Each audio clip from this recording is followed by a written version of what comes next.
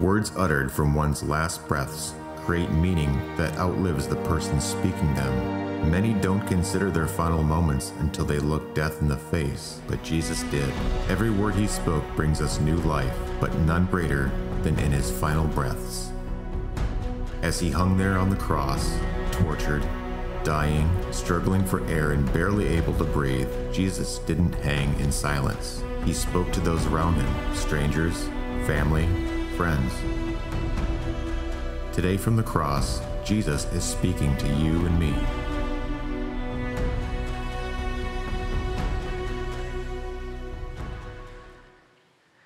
Good morning, church family. Turn with me in your Bibles to Luke chapter 23. Luke chapter 23. If you do not have a Bible, there is a Bible in the pew rack in front of you. Please take that as a gift from us to you. You can keep that, mark it up. It is yours now. As we continue our walk through the 7 sayings of Christ from the cross. Cross is so commonplace in our culture that it's lost its ability to offend, right? It's jewelry, it is decoration, it's a symbol of religious beauty. But in the ancient world, it was an abomination, a brutal means of execution and torture, a symbol of agony. There's nothing beautiful about it, right? Roman citizens could not be crucified. Even the word cruce was a swear word. You would not use it in polite company. Cicero said it is impossible to find the word for such an abomination. Crucifixion was only reserved for the worst of the worst criminals. Those that you wanted to plumb the depths of disgrace, become a subhuman category.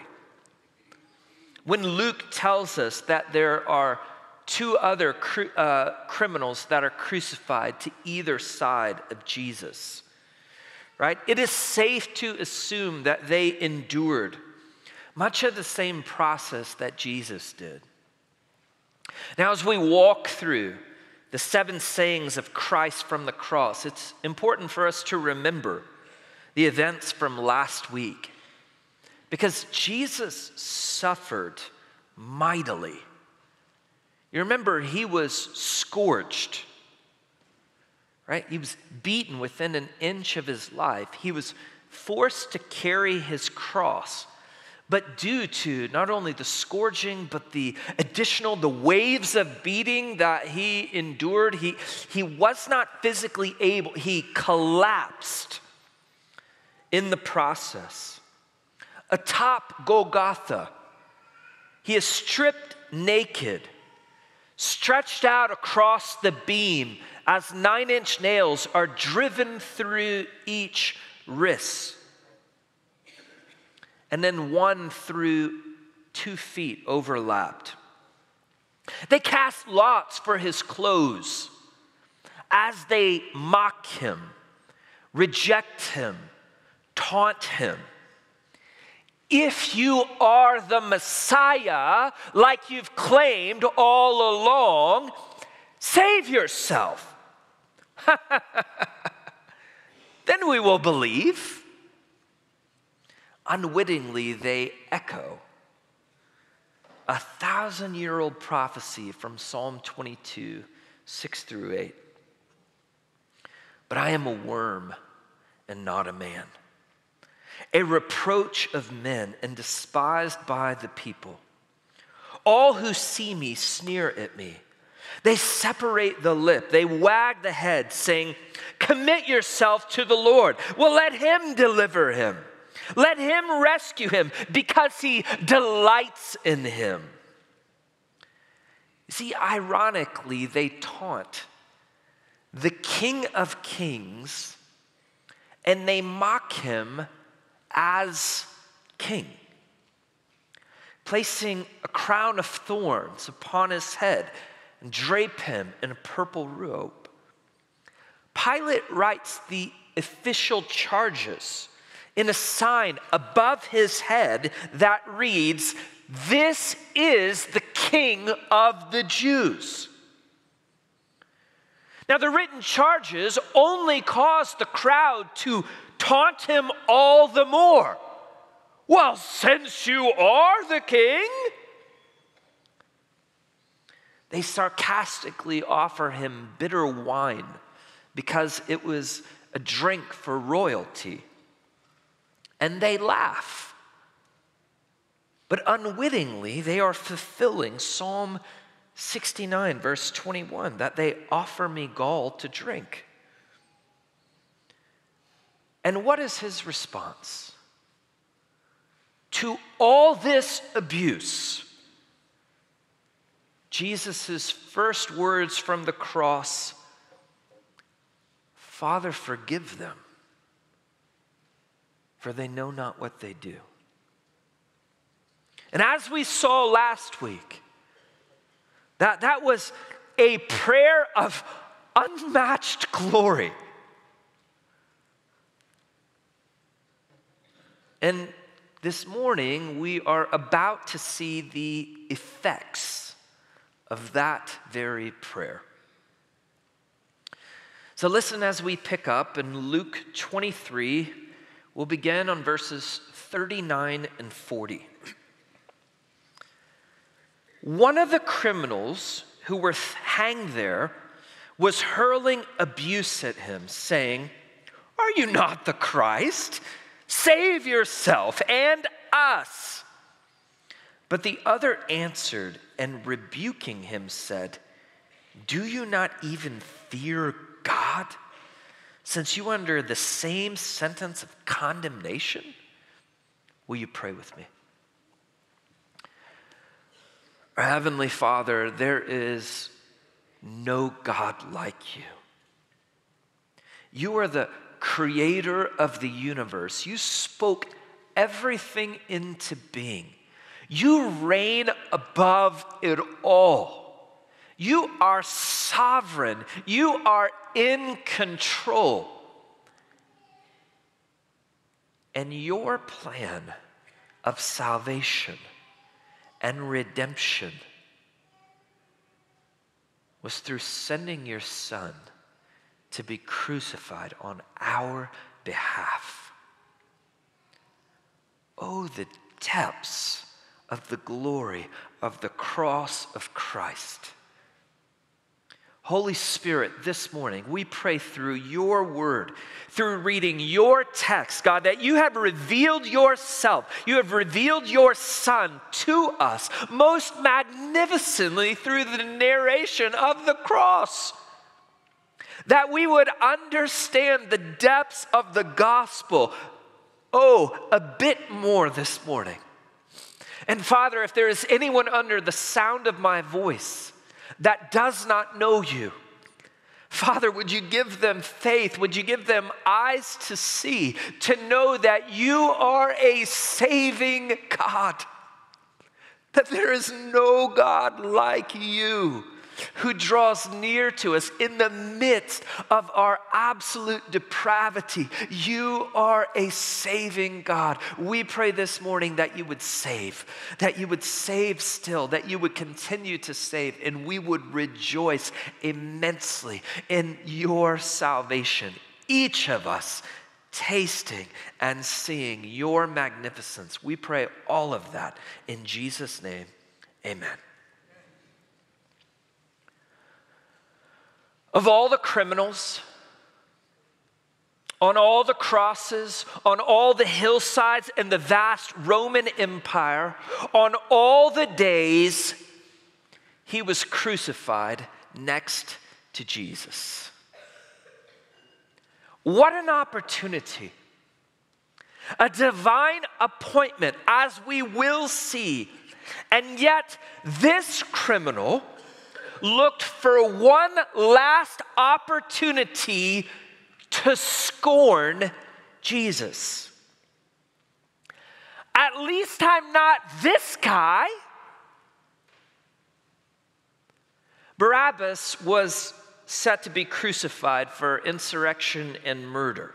Now, it is possible that these other two criminals were involved in the same crime, at least of similar magnitude. And as he hangs in unbearable pain, hours from his death, he summons up the strength to push up off of his feet and to speak. And what comes out is actually the most bitter taunt of any of those hurling abuses at Jesus.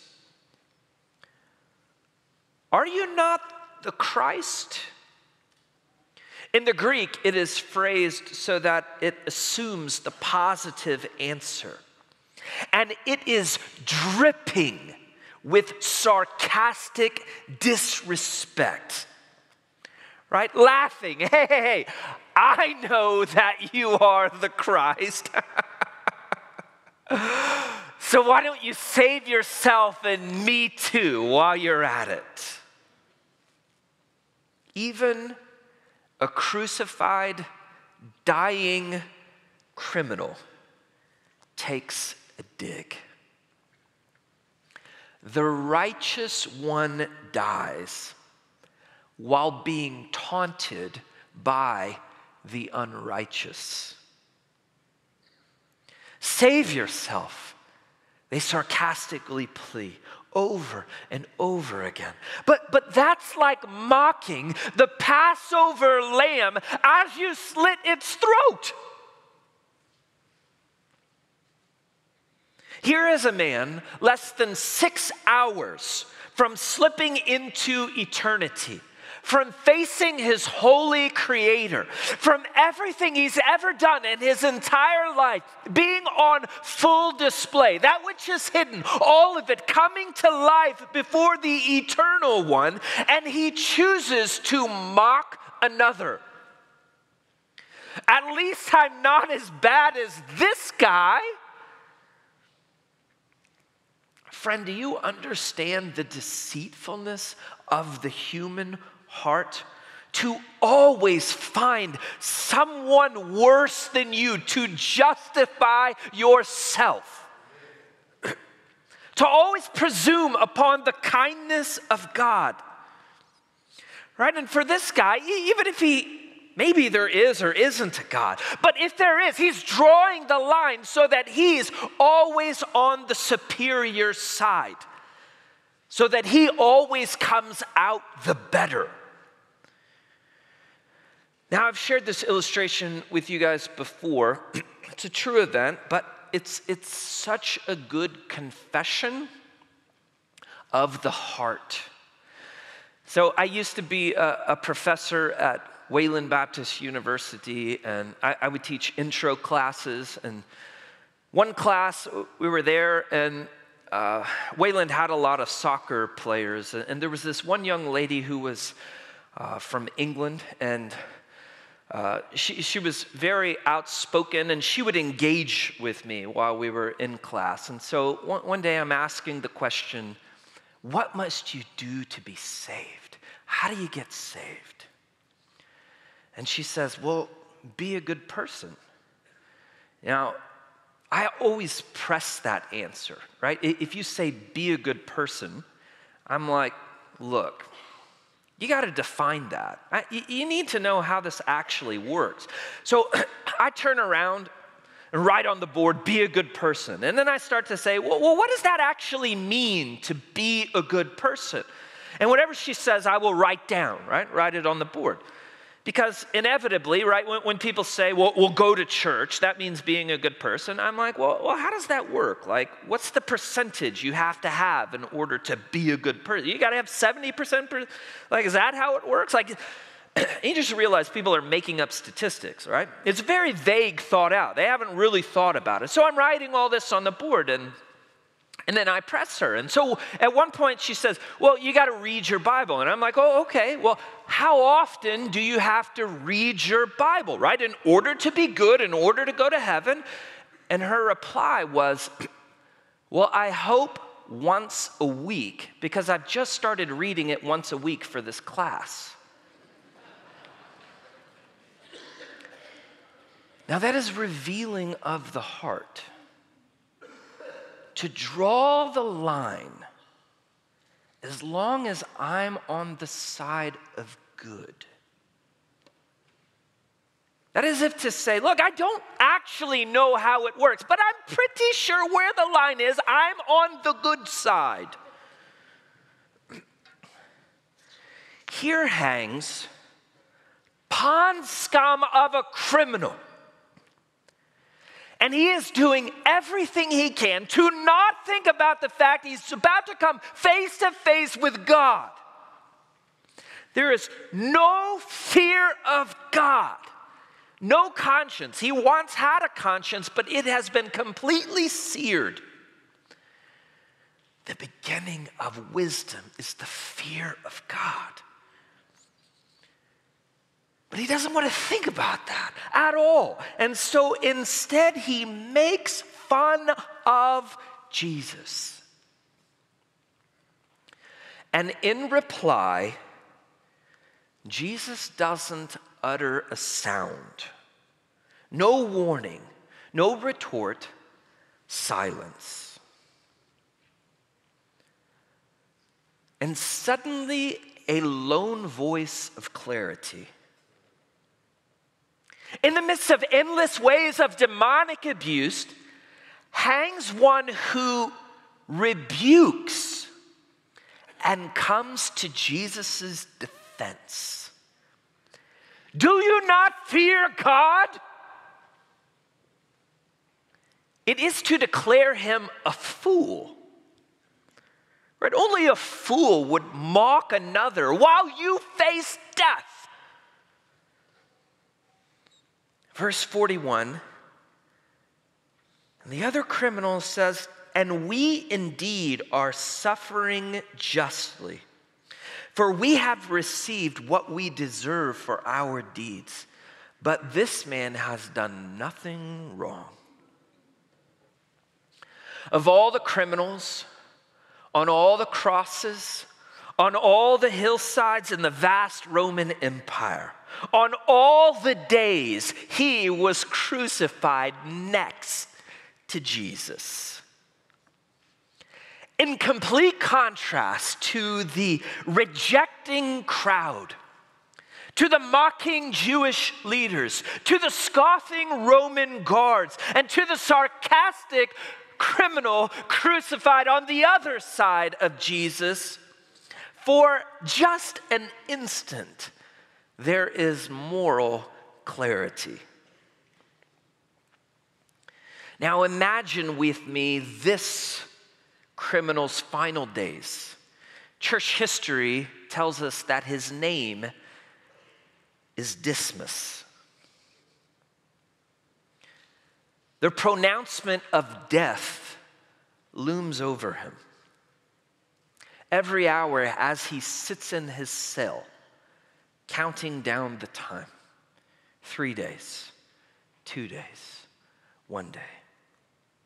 His sister pops by with a tearful goodbye. His mom and dad would not come. He has brought too much shame upon the family. Dismas, deservedly so, will die alone. He deservedly will carry his cross in the shame of his sin. He deservedly will be scourged, and he deservedly will hang for his sins. And as the time draws near, his conscience begins to pound him. He knows he's about to come face to face with God Almighty. And he knows he stands condemned. You see, this criminal actually has a distinct advantage over most because he knows he's a sinner who's fallen short of the glory of God. Let me quote for us Kent Hughes because it's incredibly powerful. Most people live in a foggy world of ambiguity and relativism, falling in love with the dark contours of their lives, convincing themselves that their sins are noble and glorious, that their pride is dignity, and that their unwillingness to forgive is just high moral character. No such haze clouded this man's soul. He knew that his sins were an offense to God. He knew that he was spiritually dead. And his day finally came. And to his expectation, the pain screamed worse than he imagined. And the shame pierced deeper than he thought possible. And the fear of God grew ominously. You see, but of all the criminals, on all the crosses and all the hillsides and the vast Roman Empire, on all of the days, Decimus was crucified next to Jesus. And he had seen the way that the guards taunted him with that crown of thorns and that purple robe. He had witnessed the extra intensity and duration of the scourging that he endured. And then as crucified, he heard as the crowd endlessly rained down scorns upon him. King, save yourself. But to that, Jesus responded with a prayer. Father, forgive them, for they know not what they do. You see, that prayer pierced Decimus's soul. Instantly, like a crack that just begins and continues to grow. Those words bounced around his mind endlessly over and over again, and everything else was shut out and became silent. It began with, what sort of righteous man is hanging next to me? Clearly, he is innocent of all real crimes. But what sort of innocent man responds like this? They mock him as Messiah. He is Messiah. And did he not say, Father, forgive them? He petitions God as his very own Father. He calls God Father. And then uses that relationship to petition for forgiveness. How can that be? To the very ones that are mocking him, to the very ones that are crucifying and killing him. They know that he is innocent, and yet they kill him, and yet they taunt him. And in the midst of that, he petitions his Father for their forgiveness. You see, he's connecting all the dots. He's piecing it together. The Spirit of God is illuminating his mind. And then when one of the others, criminals, chimes in, he's had enough. He must step in, and he rebukes him. Do you not fear God? You fool. Do you not fear God? But you see, it's all been building for Decimus. It's been building towards this very moment, a moment of request. Look at verse 42.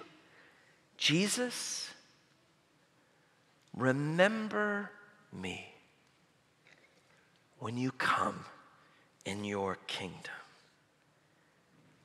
Jesus. Did you know this is the only account in all four Gospels where Jesus is addressed by name? You say, yeah, that can't be. It is. Jesus is always addressed as teacher or master. Only here. Now, how tender and absolutely personal is that? Jesus, remember me when you come into your kingdom. Now, I must confess to you guys that I've always assumed I knew what he was saying here, and I've completely missed it.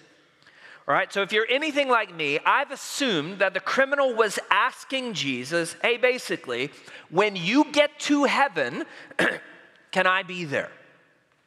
And that actually misses it. Listen to what he says. He says, when you come in your kingdom, as in when you come again. Right? This is messianic language about the Messiah ruling in Jerusalem and restoring Israel. This is messianic language of Jesus returning as the exalted king, returning with his righteous ones to reign. So hanging there, this thief actually speaks of the second coming. So picture the scene, because talk about what faith, right? Is he the first to get a glimpse? I'm not seeing he's pieced all of it together. But is he the first to get a glimpse? Because he's pointing to the resurrection and the second coming. That's what he sees. Because right next to him hangs a crucified Messiah that is marred beyond recognition. And he says, when you come in your kingdom. Now, catch the request. Because he says, when you come in your kingdom, ruling and reigning in power in your kingdom, and with you comes all the righteous ones, could you remember me? Jesus, could I be one of the righteous ones that comes with you? Could I be one of your righteous? You petition your Father on behalf of them for forgiveness. Could I be counted among your righteous? Now, what a scene. Because picture this, it is scandalous. He is the picture of depravity. He is the epitome of wickedness and sin. Every parent who walks by tells their child, you see him. He is everything that God hates. He is getting what he deserves on this side, and we are sending him to God where he will be punished for all of eternity for his sins. And knowing this, here is his outrageous plea of faith. Jesus, you are my only hope. Okay, you think he's at the end? Do you think there are any other options? Jesus, you are my only hope. Could I be counted among the righteous when you come? And for the first time in probably an hour, Jesus speaks. And he said to him, truly I say to you, today you will be with me in paradise. Yes, you can.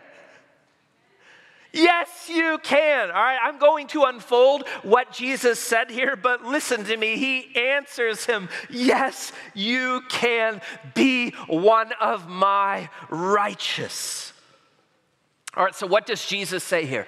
Do you guys remember in John chapter 11 when Lazarus dies and then Jesus delays his coming for 2 days? And then he shows up and Lazarus has been dead for 4 days. So in John chapter 11, Martha meets Jesus on the road and she is angry and she is confused and she rushes out to meet Jesus.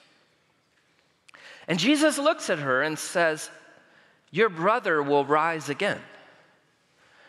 And she says, yeah, I know, at the end, at the resurrection, at the end. Yeah, I know that, right? So at that moment, even though there's resurrection at the very end, it provides minimal hope and comfort for Martha, right? She's like, I'm here, I'm in pain, and that is so far off, it's minimal. And then it's like Jesus lifts her heads and says, look at me, listen. Then he says, I am the resurrection and the life. Martha, you don't understand. I am the resurrection and the life. He who believes in me will live even if he dies, and everyone who lives and believes in me will never die. Meaning, Martha, Lazarus is alive now. Okay, he's alive now. He's more than alive now than he's ever been. And just to prove it, he walks over to the grave and resurrects him and says, see, there he is. I told you, he's alive. Okay? Right, one day the newspapers will read Pastor Jason, husband, his wife Lane and 3 kids is dead. But don't you believe that for 1 second. Because I will be more alive than right now before you.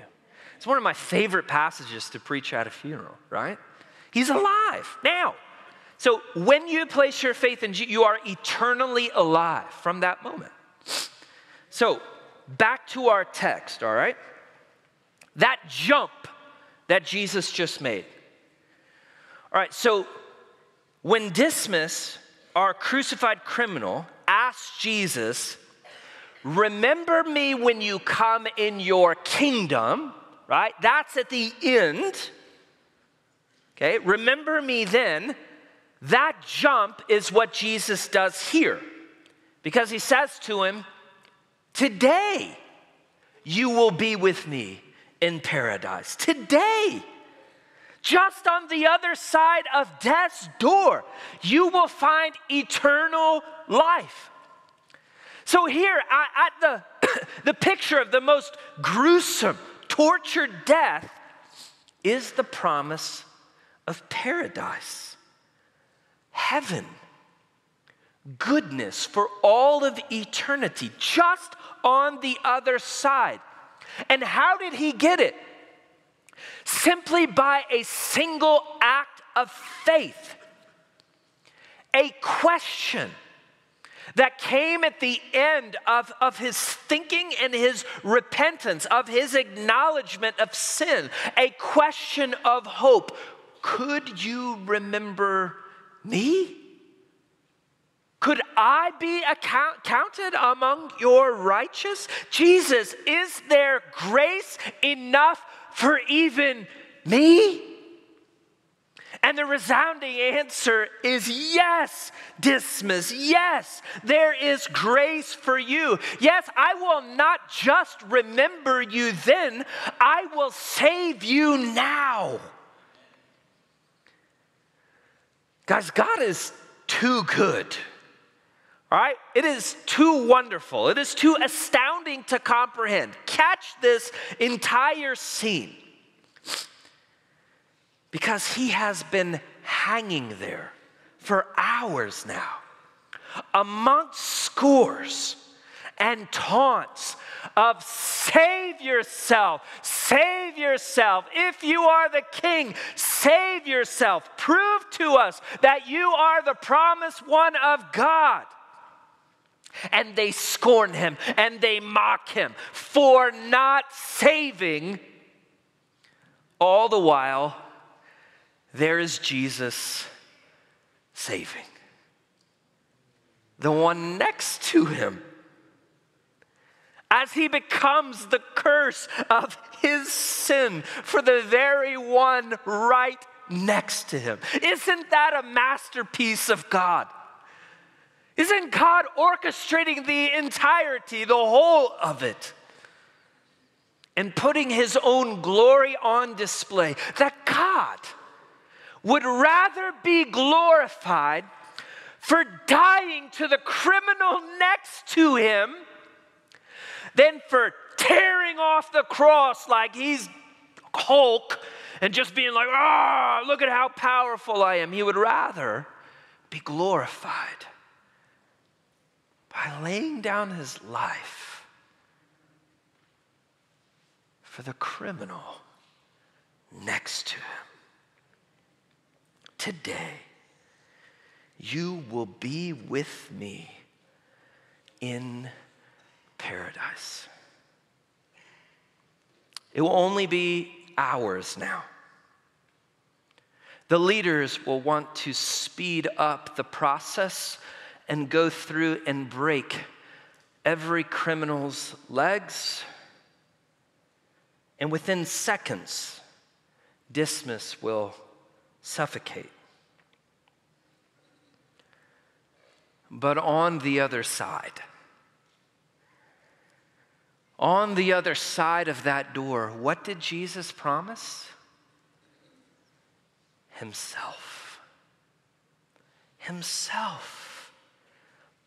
You will be with me. Can you imagine all that splendor? What is it going to be like? And our boy Dismas is going to be there.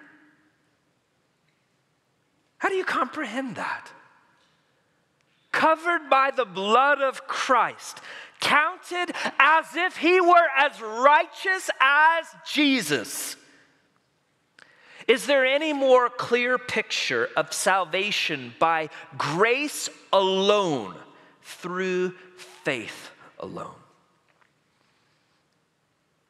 You see, of all the criminals, on all the crosses, on all the hillsides in the vast Roman Empire, on all the days, Dismas was crucified next to Jesus. He was the luckiest man to ever live. What about you?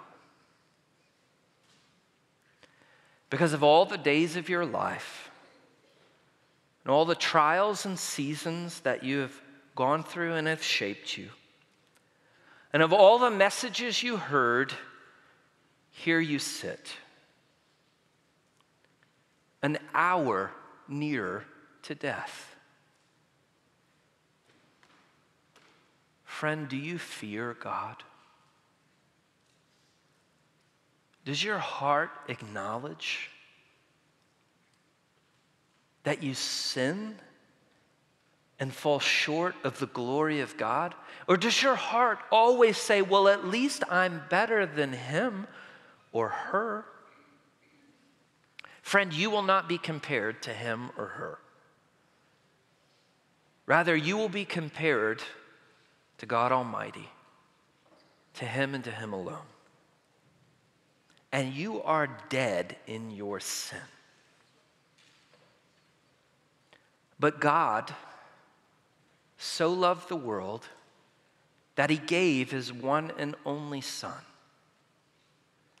that whosoever, that means you, that whosoever believes in him, that simply by believing in him,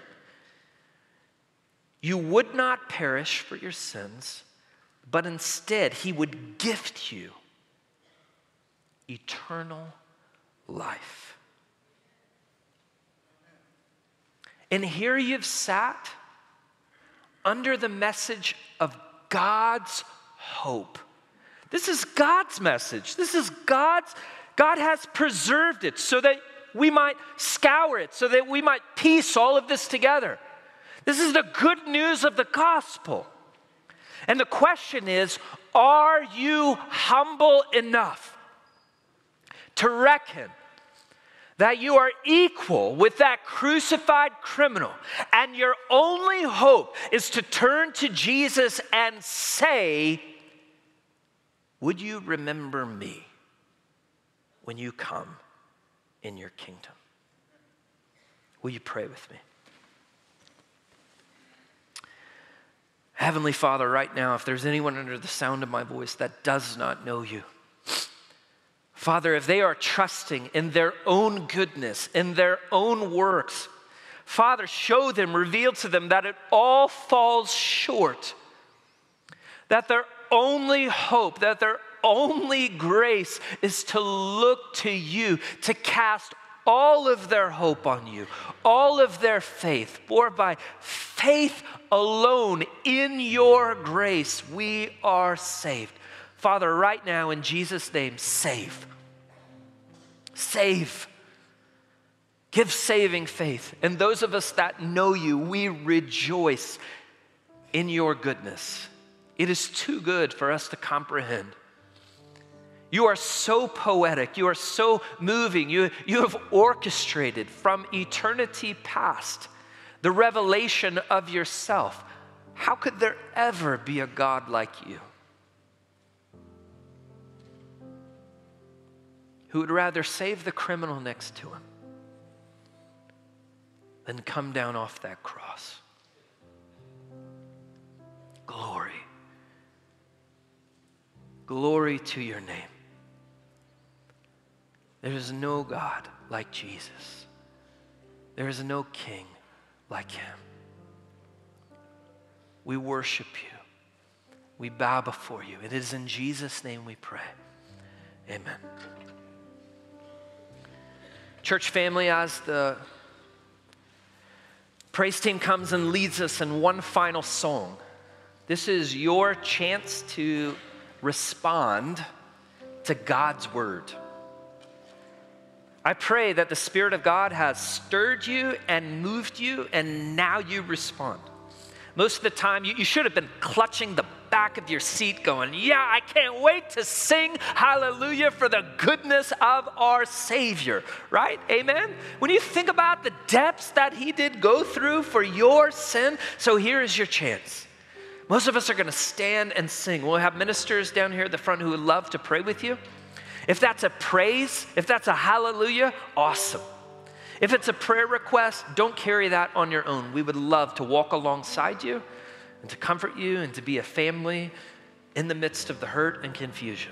Whatever it is, as the Spirit of God has moved, would you stand and would you respond to him?